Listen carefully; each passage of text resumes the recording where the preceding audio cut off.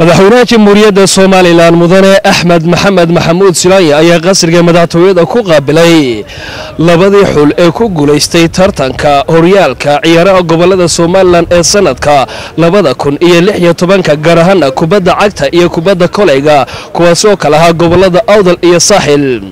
kulankaas uu la qaatay madaxweynaha jamhuuriyadda Somaliland oo ka qabsamay gudaha qasriga madaxtooyada ayaa intii uu socday waxa madaxweynaha jamhuuriyadda Somaliland iyo mas'uuliyiintii kala duwan ee kala qayb galay kulankaasi ay ciyaaryahanada ku kala ciyaarayeen magacyada xulalada gobolka Awdal iyo Saaxil ay kula dardaarmeen inay isboortiga ama kubadda kolayga iyo cagtaba ay halkaasi ka sii wadaan maadaama isboortigu uu wax badan dawo ka yahay waxaanu madaxweynaha jamhuuriyadda Somaliland uu dhalinyartaasi u ballan qaaday in xukuumaddiisu ay sii wadi doonto dardargelinta iyo kor u qaadida arrimaha isboortiga si daayarta dalkan iyo dadkaba u soo kacaya ay ugu dhiiradaan inay ka soo muuqdaan arrimaha isboortiga kulankan madaxweynaha jamhuuriyadda Somaliland mudane Axmed Maxamed Maxamuud Silaaya uu la qaatay ciyaaryahanadii ku kala ciyaarayay labada gobol ee Awdal iyo Saaxil ayaa ujeedadiisu ay ahayd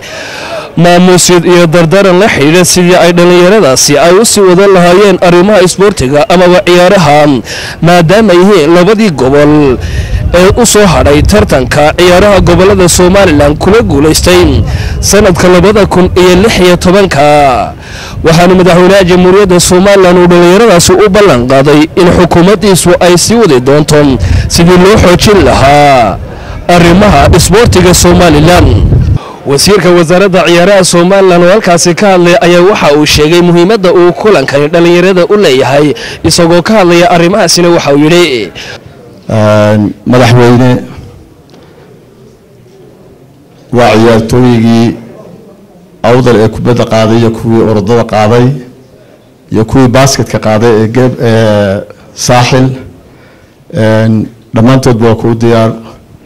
mudane Maxamuud Xaashi Cabdi wasiirka wasaaradda madaxtooyada Somaliland oo halkaasi ka hadlay ayaa waxa uu ka waramay kulankan uu madaxweynaha jamhuuriyadda Somaliland uu la qaatay xulalka gobolada Awdal iyo Saaxil iyo muhiimadda u leeyahay waxa uu dhalinyarada u tilmaamay sida uu isboortigu ugu fiican yahay laftooda iyo dhalinyaro ahaan isagoo ka hadlay wasiirka madaxtooyada Somaliland arrimahaasi ayaa waxa uu yiri waxa halkan saaka madaxweynuhu idinku marti qaaday inuu idin hambalyeeyo idinna sii duceeyo farxad weyn bay noo tahay inaad maanta qasrigii madaxtooyada qarankeena noogu timaadaan nuxurka ugu weynina waxa weeye muxuu ahaa hogaamiyaha qaranku waa astaanta ummadda midaysa ummadda halka looga taliyaana waxa weeye waa halka magaceeda iyo maamuuskeedu uu yaalo waa wax weyn in runtii muxuu ahaayey dadka la maamuuso qaran waliba ummad waliba dadka ay maamuusto waxaa loogu yeedhaa oo lagu maamuusaa qarankooda halka looga taliyo waxaana maamuuska ugu sarreeya marka hogaamiyaha ummaddaasi uu isagu maamuuso arrintaas waxaan hambalyeynayaa ciyaartooyadii xulalkii koobka ku guuleystay ciyaarihii ka dhacay tartankii ciyaaraha gobolada dalku wuxuu runtii ahaa tartan aada u qiimo badan maalintii la furayna muxuu ahaa waanu ka qayb gallay annagoo wafdi badanoo madaxweynuhu hogaaminayo maalintii la xilayana waanu tagnay wuxuu ahaa tartan aada u qiimo badan oo isbedel weyn ka muuqdo qaabkii tartanada loo qaban jiray hadday tahay xagga garsoorka hadday tahay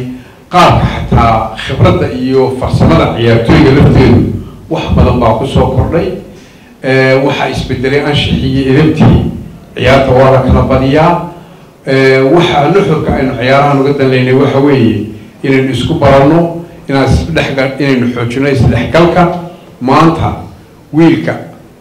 ciyaartooyga Awdal haddii uu tago xaysimo wuxuu ka heli doonaa saaxiibo uu ku leeyahay hadduu tago soolo hadduu laasgaba tagana uu ka helayaa wiilka xaysimo ka yimi ama ka yimi laascaanoodna hadduu yimaado Hargeysa iyo hadduu Gabiley tago iyo hadduu Berbera yimaado iyo hadduu Boorama tago ku qaban maayo xikmaddu runtii وحويين إنه إصلاح كله إنه نسبرنه إن لا يسوسعه محايي تقدر تبني ورثة سوسعه شيء ده يكتندم به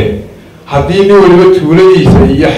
حافظي سيقبل دي سكوكو وحلقة يلا نصور بدل كبكايسا وحلقة يلا إنه درك هو يقانو انتهى ما أنتين وينقولي سني ما هدو شرف يسمع كوبكي روح دماغي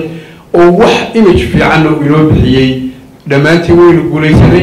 قرر كينو نبى قولي سني وحنا نهاي سيجارنا تيمكي حلالكي قبلادي كوبكا قادينا وحنا نهاي همبليو madaxweynaha qaranka Somaliland mudane Axmed Maxamed Maxamuud Silaye oo gabagabadii halkaasi ka hadlay ayaa labada xul ee gobolada Awdal iyo Saaxil waxa uu kula dardaarmay inay badiyaan isdhaxgalka dhalinyarada isboortigana ay joogteeyaan si ay uga fogaadaan waxyaabaha lafjabka ku ah dhalinyarada Somaliland isla markaana ay ka fogaadaan arrimaha tariibka iyo balwadaha xun madaxweynaha Somaliland waxa uu si rasmi ah marka labada xulba u hambaliyay sida ay ugu kala guuleysteen tartanada kubadda cagta iyo kubadda kolayga waxaanu sidoo kale madaxweynaha Somaliland uu fariin hambaliya u diray xulalkii kala duwan ee laga adkaaday mudane Axmed Silaye oo ka hadlay arrimahaasi ayaa waxa uu yiri farxad weyn bay tahay inaan maanta xafladda ka soo qayb galo ciyaaraha aad bay ahmiyad weyn ugu leeyihiin qarankan tartanka ciyaaruhu ahmiyad weyn buu dalka u leeyahay dhalinyarada iyo ciyaaraha gabigooda aad bay ahmiyad weyn ugu leeyihiin annaguna dawladaha waan u dhiirigelinaynaa tiimkii ku guuleystay aad iyo aad baan ugu hambaliyaynaynaa kuwii laga adkaadana iyagana waanu hambaliyaynaynaa mar walba ciyaaruhu muhiimad weyn bay qaranka iyo dalka iyo dhalinyarada u leeyihiin inaynu inaguna dhiirigelin inaguna dawlad ahaan xoogga ugu weyn aanu ka qaadan karaan mar walba ka qaadanaynaa insha allahu tacaala waa ahmiyadda ugu weyn la dhiirigeliyo sidaasaanu ku wari doonaa maantana tiimamka adkaaday hambalyo ayaa si kastaba ahaatee kulankan uu la qaatay madaxweynaha jamhuuriyadda Somaliland labada xul ee ku kala ciyaaraya magacyada gobolada Awdal iyo Saaxil ee ku kala guuleystay kubadda kolayga iyo kubadda cagta ayaa kamid ahaa